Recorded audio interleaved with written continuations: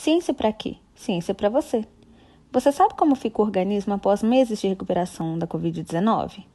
Foi tentando responder essa pergunta que cientistas publicaram um artigo na revista Clinical Medicine nesse ano.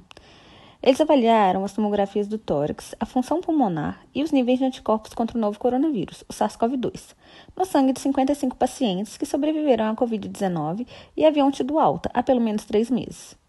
Os resultados revelam que, mesmo tendo passado 3 meses que deixaram o hospital e retomaram por completo sua rotina de trabalho, cerca de 70% dos participantes do estudo continuaram apresentando características de pulmões anormais, uma indicação de que os pulmões ainda estavam tentando se recuperar da doença.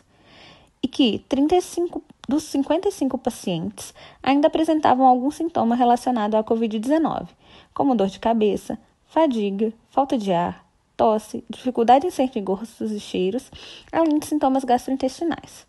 Além disso, as análises revelaram que cerca de 85% dos pacientes apresentavam anticorpos para o novo coronavírus, mesmo após 3 meses da alta do hospital. Porém, o restante não tinha anticorpos, estando suscetíveis a uma segunda infecção pelo vírus. Também foi observado que essa geração de anticorpos parece ser mais forte em pacientes do sexo feminino do que em pacientes do sexo masculino, na fase de reabilitação da infecção. Esse artigo indica que, mesmo após a alta, os pacientes que tiveram Covid-19 continuam tendo sua vida afetada por alguns sintomas da doença.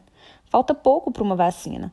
Até lá, nós ainda podemos salvar vidas e evitar que mais pessoas tenham danos persistentes no organismo após a Covid-19.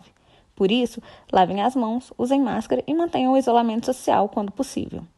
Quer informações confiáveis sobre a pandemia? Confira nossa página e acesse os conteúdos já disponíveis. Se gostou do vídeo, curta e compartilhe com seus amigos. Ciência para quê? Ciência para você.